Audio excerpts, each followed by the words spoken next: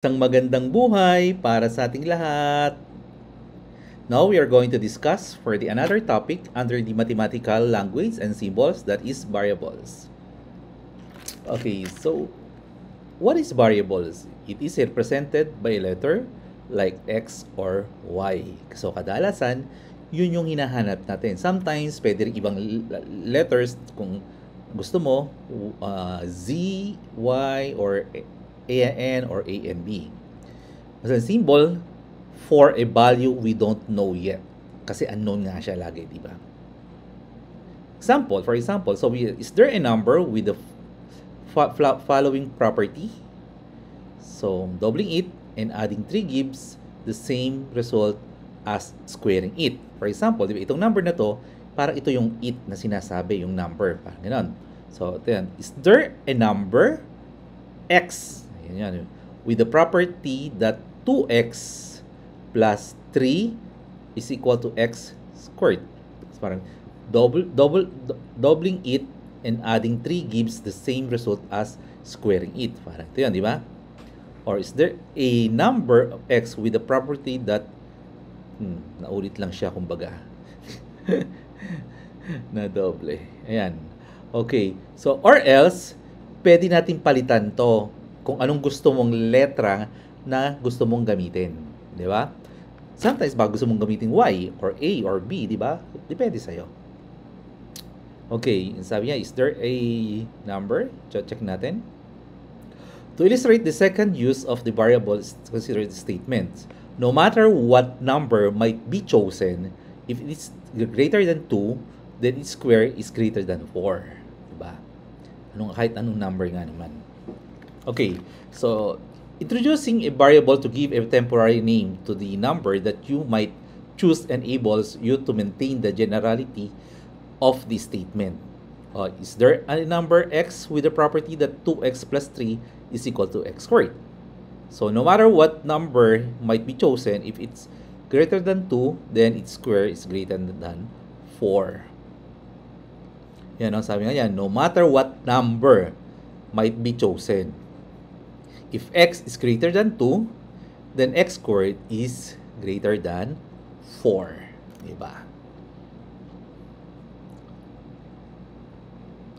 Writing a sentence using variable. So, use variables to write the following sentence more formally.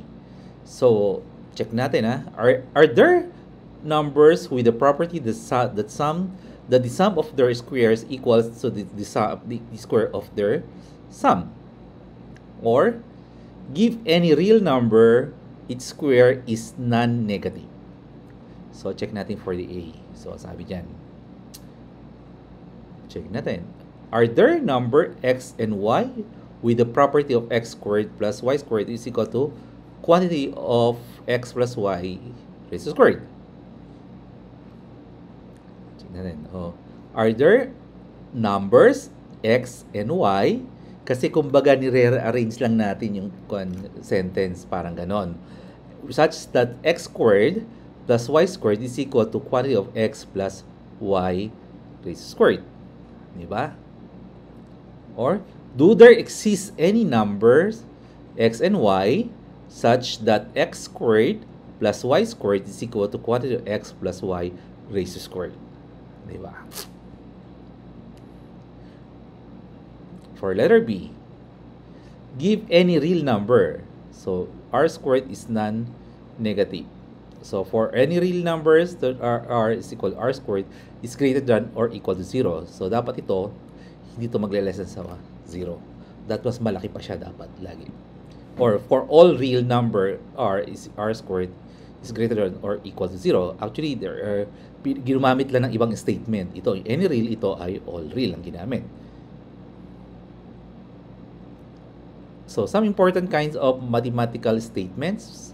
So, we have universal statement, which is sinasabing ginagamit na element is for all. Diba? So, all positive numbers are greater than 0. Alam natin yun, di ba? Lahat nga naman are greater than 0. So, pag conditional statement says if one thing is true, then some other thing also has to be true. Yung if and then na tinatawag or ginagamit. For example, if 378 is divisible by 18, alam natin na this is divisible. So if alam natin this is true. Ngayon, then 378 is divisible by 6. So, ginamit din natin yun then. So, alam natin na ito ay divisible then. It must be true. Kasi nga, ma-check natin, no? 18 tsaka yung 6 divisible by 1. Yung 18 divisible by 6.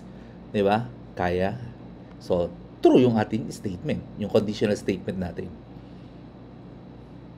Yung existential statement says that there is at least one thing for which the property is true. For example, there is a prime number that is even. Oh, meron nga diba? Ano? Anyone? Tama, that is 2. While for the universal conditional statement, so a statement that is both universal and conditional. So this will be a combination of universal and conditional. For a statement, for all animals, if A is a dog, then A is a mammal. So they can be written in ways that make them appear to be purely universal or purely conditional. So dito manggagaling sa statement na to, ha, ito yan. So if A is a dog, then A is a mammal. So purely conditional, di ba? So galing doon. Or if an animal is a dog, then the animal is a mammal. Diba? Or for all dogs, A is a mammal. Or all dogs are mammal. So lahat yan nanggaling sa statement na to. So for example, if a real number is non-zero, then its square is ano? Yeah. Yan o. Ano yung number 1? Yes, tama. It's a positive. For all non-zero real number is x. Ano sagot? Yeah, you're right. That is x squared is positive. Okay. If x blank, then blank. If x is a non-zero real number, then x squared is positive. Diba? The square of any non-zero real number is positive. Okay. So, lahat yan ang galing sa statement na to. Okay. I hope na nasusundan yung ginagawa natin. So, for the universal existential statements, so a statement that is universal because its first part says that a certain property is true for all objects of a given type, and it is existential because its second part asserts the existence of something. For example, every real number has an additive inverse. All real numbers have an additive inverse. Have an additive real numbers. For all real numbers R, there is an additive inverse for R. Diba? For all real numbers R, there is a real number such as on S, such as S is an additive inverse. So, yun ang ating gagamitin. Okay.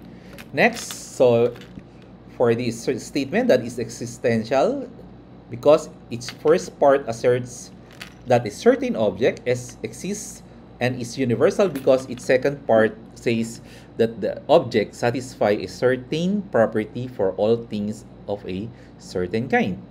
For example, we have there is a positive integer that is less than or equal to every positive integer. Diba? I hope na medyo nasundan nyo yung ating lecture for the variables. So, sa susunod, we're going to discuss for another topic under the mathematical language. So, I hope na hindi nyo. Ciao!